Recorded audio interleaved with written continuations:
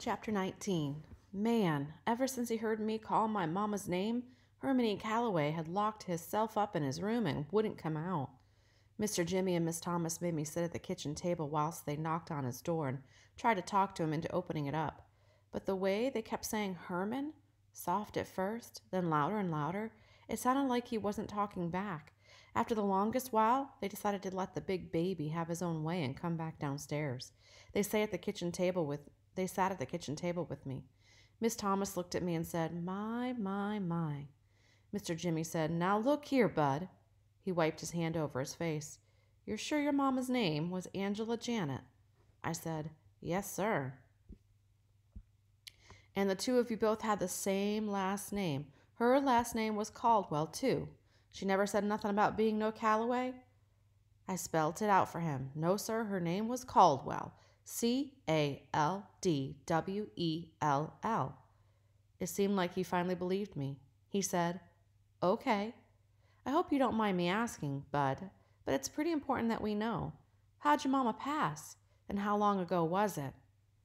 Pass was just like gone. It was another one of those words grown folks use instead of dead. I said, "I was 6 years old when it happened, sir. I don't know why. She was too sick to go to work for 6 days in a row. Then one morning I went into her room and she was dead. But she didn't suffer nothing. It happened real quick. She didn't even have time to close her eyes. She didn't look like it hurt or nothing." Miss Thomas reached across the table and touched my arm, and she said, "I'm sure it didn't, Bud. I'm sure it was very peaceful for her." Mr. Jimmy said, "When she was living, Bud, God rest her soul, what'd your mama look like?" This was another strange question, but before I could answer, Miss Thomas said, "James, what are you insinuating? I knew there was something familiar about this boy. I don't know how I missed it before, but look at Bud's eyes. You have to ask if this is Herman's grandchild." Mr. Jimmy said, "Now hold on, Grace. I'm just trying to ask the questions I know Herman asked if he could. Ain't a thing wrong with being certain before we jump to any conclusions. Now, what'd she look like, son?" I said, "She was real pretty, sir." Mr. Jimmy said, "I bet she was, Bud, but that ain't what I meant. Was she short or tall? Was she slim or big-boned?" I said, "I don't know, sir. She was real pretty and real tall and kind of skinny like me, I guess." Miss Thomas said, "James, Bud was 6 years old. Everyone on earth was real tall to him. I don't see the point in all this." I said, "Pardon me, ma'am. I know how I can show you what she looks like. I still got her picture." She just stared at me. I said, "Can I be excused?" Miss Thomas said, "Yes, son, hurry up and go get that picture." I busted up the stairs but stopped like I hit a brick wall. I remember how mad and crazy Hermione Calloway looked when he yelled at me. I tippy-toed up the rest of the steps. Uh-oh. Hermione Calloway's door was opened up a crack. I held my breath and tiptoed extra quiet and extra fast right into the little dead girl's room, and as soon as I did, whoop, zoop, sloop, my heart jumped down into my stomach. Hermione Calloway was sitting on that little chair in front of the mirror on the dressing table. His elbows were on the table and his face was covered by his hands. It sounded like he was having trouble breathing, because every time he sucked in a bunch of air, he made a sound like, "Oh," and every time he blew out the air, it sounded like, "Oh." I didn't know what to do. I could tell Mr. C didn't know I was in the room with him, so I could probably just backward tiptoe and get out of there without anything happening. I rose up on my toes, took 2 baby steps back, and stopped. Shucks. I'd come up here to show Miss Thomas and Mr. Jimmy what my mama looked like. There wasn't nothing wrong with that. I wasn't doing nothing that meant I had to sneak out of this room on my tiptoes going backwards. I sucked in a mouthful of air and walked over to my bed. I picked up my sax case and set it on top of the bed. I pushed the 2 silver buttons to the side, and the 2 silver tongues jumped open and made those loud click-click sounds. Hermione Calloway still didn't take his face out of his hands. He kept going. Moo, moo, moo. I reached inside my sax case and took out the envelope with Mama's picture in it. I closed the 2 silver tongues again and could tell that Mr. C wasn't paying no mind at all. He kept his face in his hands, and his head was rocking up and down real slow, sort of like he was checking to see how much it weighed. I put my sacks back in next to the bed and was about to leave the room when I looked over at Hermione Calloway's back. He still didn't know I was in the room with him. I looked in the little brown mirror and still couldn't see his face, but I could see his hands a lot better. I could see 6 little trails of water coming out from where his fingers joined up with his hands. The 3 trails from each hand joined up together on his wrists and ran down his arms, puddling on top of the dressing table. Shucks, Herman Calloway was bawling his eyes out. He was acting like me. Being his grandson was the worst news anyone could ever give you in your life. This was number 39 of Bud Caldwell's Rules and Things You Have to Have a Funner Life and Make a Better Liar Out of Yourself. Rules and Things number 39. The older you get, the worse something has to be to make you cry. With babies, it's easy not to pay them no mind, 'cause crying's just like talking for a baby. A baby's tears might mean, Hey, you just stuck a pin in my behind when you changed my diapers. Or their crying might be the way they picked out to say, Good morning, Mama. What are we going to do today? That makes it easy not to care too much about a baby's tears. When you got an old person crying, you got a whole nother story. When you got someone as old as Herman Calloway crying, you better look around, 'cause you know you're square in the middle of one of those boiling tragedies. You can't help but feel sorry for him, even if he's been mean to you from the minute he first had eyes on you, even if he's crying because he found out the two of you were kin. I walked over to Herman Calloway, and before I could think, my hand moved out toward his back. I waited for one of those spaces between his muhs and his uhs, and then I touched him. His skin under his shirt was very, very warm. It took a second for Herman E. Calloway to know someone was touching him. When he knew, I felt his skin jerk and twitch the same way a horse's does when a fly lands on it. He whipped his head around. When he saw it was me, he jerked away, took one more giant then stared. His mouth started moving like he was talking in a secret language only dogs could hear. At last, real American words started coming out of his mouth. He said, so, look, buddy, it's not Bud. It's Bud, sir, not Buddy. He put his face back in his hands and broke down all over again. Man, it's a good thing the thug wasn't around, 'cause if he'd heard the way Mr. C was weeping, no one would have wondered who the real waterwork Willie was. I put my hand back on Mr. C's shoulder and patted him and rubbed him a couple of times, then left the room. It felt a lot better going out frontwards instead of sneaking out backwards. I ran down the steps back into the kitchen. Miss Thomas's and Mr. Jimmy's eyes jumped right onto my envelope. I set it in the middle of the table. Both of them just looked at it before Miss Thomas reached out and picked it up. She went into the pocket of her dress and took some funny little glasses that only had a bottom half to them, then put them on her nose. She pulled Mama's picture out and held it as far away from her eyes as she would stretch. She looked at the picture, looked over her glasses at me, then looked right at Mr. Jimmy and said, Any more questions for this young man? She slid the picture over to him. Mr. Jimmy picked it up and said, Well, I'll be. Remember that old con man who used to drag that ruined horse through town? Now, what was his name? Help me out here, Grace. Didn't he call his act Joey Pegas and his broke-back bronking bucko?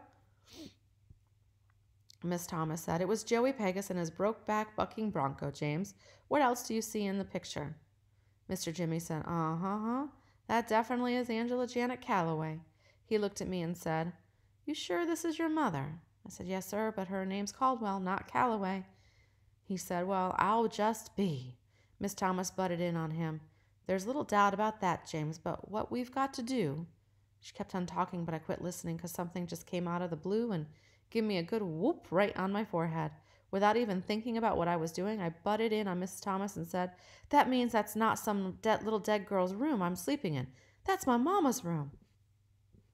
She looked at me kind of surprised, like this was the first time she'd had that thought, too. She said, That's right, Bud. You're back in your mama's room. I said, How come Herman Calloway never called on me and my mother? All he'd have to do was call on us one time, and I know she would have been so sad. She wouldn't have been so sad. Miss Thomas and Mr. Jimmy took turns shooting quick looks at each other. Then she said, Bud, give me your hand. Uh-oh. Pretty soon I'd have to come up with the rules and things about when Miss Thomas holds your hand. She stretched out her arm across the table and held on to her fingers. Bud, she said, Mr. C, excuse me, your granddad didn't know anything about you. No one knew where your mother had gone. Mr. Jimmy said, That's right, son. She just up and run off one day. I mean, we all knew Herman was hard on her, but it wasn't like it was nothing personal. He was hard on everybody. I used to tell him all the time to slack off some on the girl, to go easy. But I can remember his exact words. He said, Easy go, don't make the mare run. This is a hard world, especially for a Negro woman. There's 100 million folks out there of every shades and hue, both male and female, who are just dying to be harder on her than I ever could be. She's got to be ready. Shoot, I could see the girl wasn't the type to... Miss Thomas said, James, why don't you go up and check on Mr. Herman? She said, why don't you? But it wasn't a question. Mr. Jimmy said, oh, maybe I should, and left the kitchen. Miss Thomas told me, Bud, I know you can see your granddad has troubles getting along with most folks, right? Yes, ma'am. I think it's because he expects so much out of everybody, himself included. And when you set your standards so high, you get let down a lot. I shook my head up and down, acting like I understood. She said, now take your mother, for instance. He was so proud of that young woman, and he loved her very, very much. He was determined that she was going to be the first Calloway to get schooling all the way through college, so he thought he had to be strict on her. But he went overboard, Bud. Simple as that. He used to crow about how his mother and father had been born slaves, and how now it was only 2 generations later that the Calloways had come so far and worked so hard that one of them was actually going to be a teacher. It was his dream, not hers, not yet anyway, and he never gave her time to pick it for herself. The more he pushed her, the more she fought him. Finally got to be too much, and she left. We think she ran off with one of Herman's drummers. We've been hoping for 11 years that she'd send word for her, or come home, and she finally has. Looks to me like she sent us the best word we'd have in years. Miss Thomas smiled at me, and I knew she was trying to say I was the word that my mama had sent to them. She said, wait here for 1 second, precious. I've got to go to my room for something.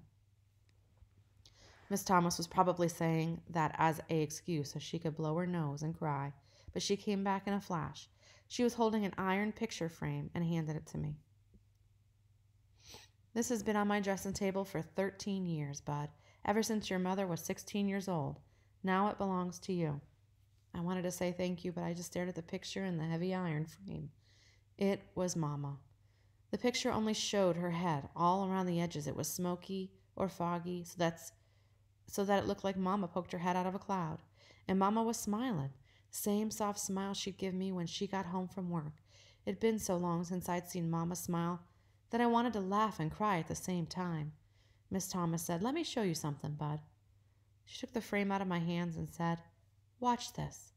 She moved the picture up and down, right and left, then around in circles. Did you see how her eyes are on you all the time? No matter which way you look at the picture, she's watching.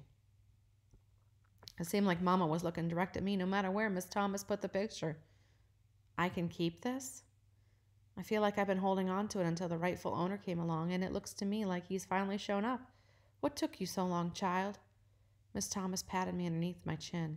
She said, but Bud, we've got a problem I'm going to need your help with. Uh-oh. You said you were 6 years old when your mother died. Yes, ma'am. Okay, so that was 4 years ago. Yes, ma'am. You can remember how bad you felt when you first knew she was gone, can't you? Yes, ma'am, because it still feels the same.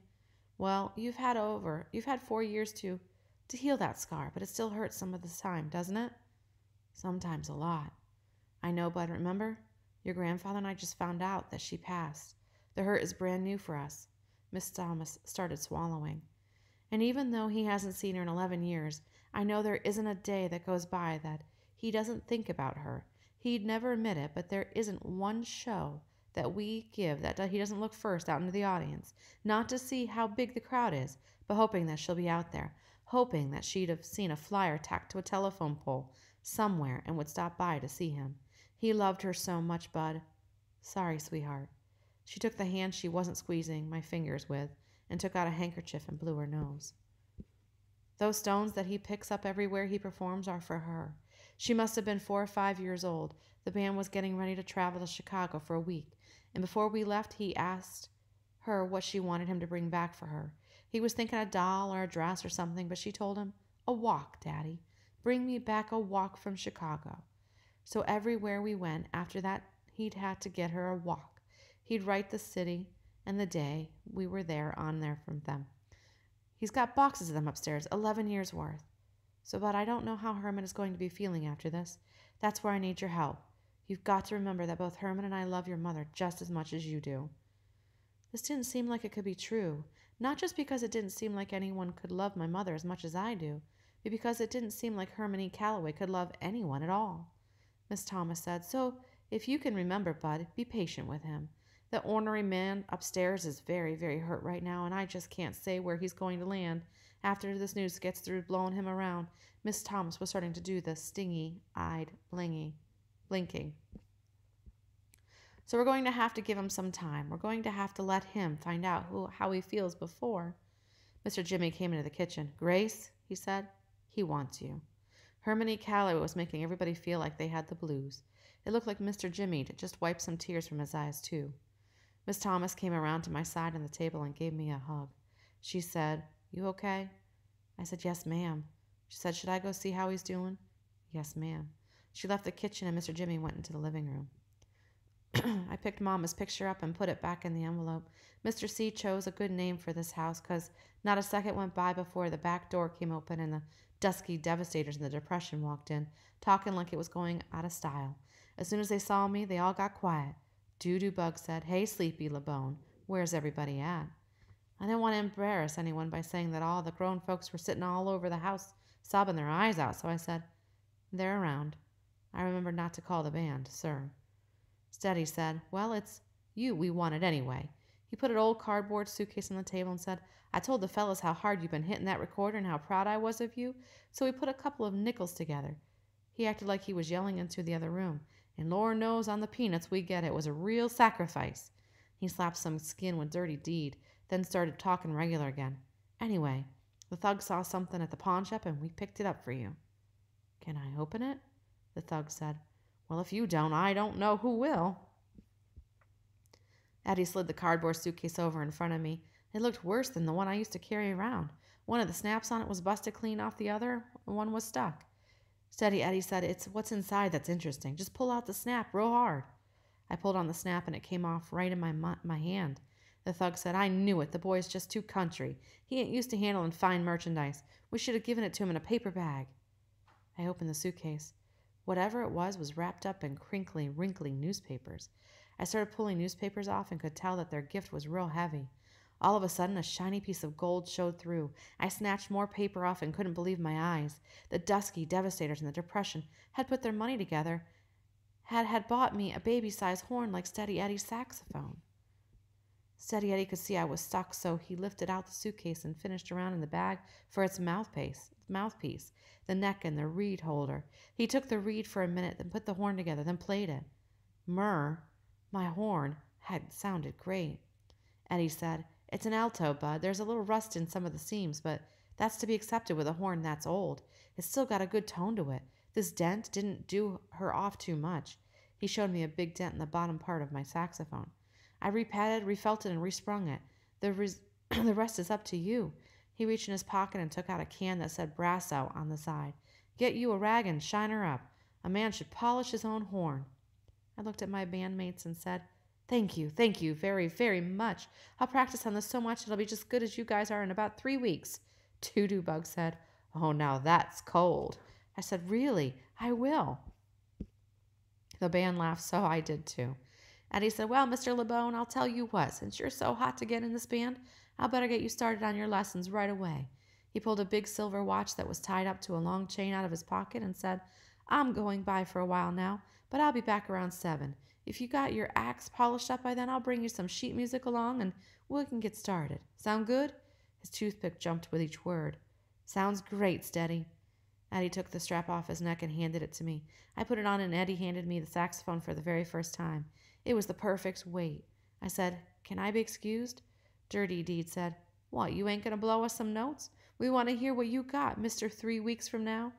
I said, I'll let you hear me in 3 weeks when we're all on stage together. They laughed again and Thug said, I'm gonna let you in on something, Sleepy LeBone.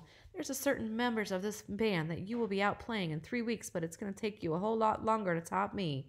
On the real tip, it's gonna take you at least 10 years before you'll be able to even hold my drumsticks. Steady Eddie said, Yeah, and that's about 9 years and 10 months longer than you'll be with the band, Thug. The Thug said, Aw, man, you ain't gonna start that up again. You gotta let me know what you heard. I said, Can I be excused? Eddie said, Head on, Sleepy LeBone. I'll be back. I told my bandmates, Thank you again. Thank you very, very much. The Thug said, Nothing to it, little man. Dirty Deed said, Now don't let that horn whip you, Doo-Doo Bug said, Our pleasure, Sleepy. Steady Eddie said, Man, get out of here. I picked up both Mama's pictures, my horn, and the can of Brasso and ran up the stairs. When I got upstairs, I saw that Hermione Calloway's door was still open a crack. Miss Thomas's door was closed now, and I could hear the two of them in her room, talking real soft to each other. I could have stood outside the door and listened if I wanted to, but that would have been rude. Besides, I didn't know for sure how long it would take me to polish up my new horn. I went into my mother's room and put my sacks on the bed that Mama used to sleep in when she was a little girl. I put her smiling picture on the dressing table, then reached under her bed and pulled my sacks case out again. I snapped the 2 silver snaps and started talking, taking out all of my things. I took my old blanket out and remade my bed with it. I wasn't going to need to carry it around with me anymore. I opened the tobacco pouch and took out the rock that said Flint on it and set it on my bed. I took the pouch and the flyers and walked down the hall to Hermione Calloway's room. Even though I could still hear him and Miss Thomas talking and boo-hooing in her room, I knocked on his door anyway. When no one answered, I opened it. He had one of those dressing tables with a mirror stuck on the back of it, too, so I walked real quick over to it and set the flyers and the bag of 4 rocks down. I got out of his room as fast as I could. Phew! Even though it was me who'd carried them around all these years, you'd have to be a pretty big liar if you'd say those rocks and flyers really belonged to me. Hermione Calloway's name was all over the flyers, and his writing was all over the rocks. Besides, the way he looked so shook up when he saw those rocks for the first time, I figured they meant more to him than they did to me anyway. I went back over to Mama's dressing table and opened the little drawer. I took one of the thumbtacks out and went back to Mama's bed. Next, I took out the envelope that had her picture in it. I took out the picture of her riding the sad, saggy pony. I still couldn't see what she was so unhappy about. The Miss B got in Moon Park looked like somewhere you could have a lot of fun. I poked the thumbtack into the top of Mama's picture and walked to the wall that she'd stuck all the pictures of horses on. I put Mama right amongst all those ponies and horses she liked so much. I didn't need to carry that doggone picture around. This wasn't how I remembered Mama anyway. Mama was always excited and jumpy, not sad and pokey like this little girl. Mama was kind of old when I met her, too. She wasn't young like this picture at all. The picture looked like it belonged. It's strange the way things turn out. Here I'd been carrying Mama around for all this time, and I'd finally put her somewhere where she wanted to be, back in her own bedroom, back amongst all of her horses. I went back to bed and picked the flint rock up. It was going to be enough. I didn't need those other things with me all the time. I didn't need them to remind me of Mama. I couldn't think about her anymore. If there were 100 hours in every day and 1,000 days in every week, I couldn't think of my Mama any better than I already do. All I have to do is remember her hand on my forehead when she'd ask me something like, "Baby, are you sick? Have you got a temperature?" All I have to do is remember Mama letting me dry the dishes after she'd washed them, how she used to say no. No one in the world would dry a plate the way I could. All I'd have to do is take 2 or 3 deep breaths and think of the book she'd read to me at night. And remember that no matter how long it took, she'd read until I went to sleep. Daisy Malone was right. I was carrying Mama inside me, and there wasn't anything or anyone or anything that could take away from that or add to it either. The 1 rock from Flint could be enough. I set it in my sax case. I picked up my saxophone. It was the most beautiful thing I'd ever seen. I wet the reed the same way I'd seen Steady Eddie do, then clamped it on the mouthpiece. I closed my eyes and counted to 10. If after I got to 10 I blew the horn and it sounded pretty good, I knew I'd be playing along with Dusky Devastators and the Depression in a week or 2. If I didn't sound so good, it meant I'd have to practice for a couple of months before I'd be good enough to get on stage with them. 1, 2, 3, 4, 5, 6, 7, 8, 9, 10. I puffed my cheeks and blew as hard as I could. The saxophone only squawked, and groaned, then sounded like it was making up words like wonk and ruziga and balupa. Shucks, maybe I didn't puff my cheeks out right. Maybe I was blowing too hard. I counted again. 1, 2, 3, 4, 5, 6, 7, 8, 9, 10. This time the horn only squawked, and groaned. It didn't sound like it was trying to make up any words. It sounded great. It wasn't perfect, like when Steady blew it, but I could tell that one day it was going to be. Something told me I could learn how to play this. Something told me that those sounds were more than just bad notes. If you didn't have a real good imagination, you'd probably think those noises were the sounds of some kid blowing a horn for the first time. But I knew better than that. I could tell those were the squeaks and squawks of one door closing and another door opening. I looked at the picture of Mama and Miss Thomas gave me. Mama was looking right at me with that same soft smile. I know it's stupid to smile back at a picture, but I couldn't help myself. I know it's even stupider to talk to a picture, especially when it hadn't said anything to start a conversation. But I had to say, Here we go again, Mama. Only this time, I can't wait. I closed my eyes again and began practicing. Shucks, as good as things were going for me now, I'd bet you dollars to donuts that Steady Eddie was going to get here early.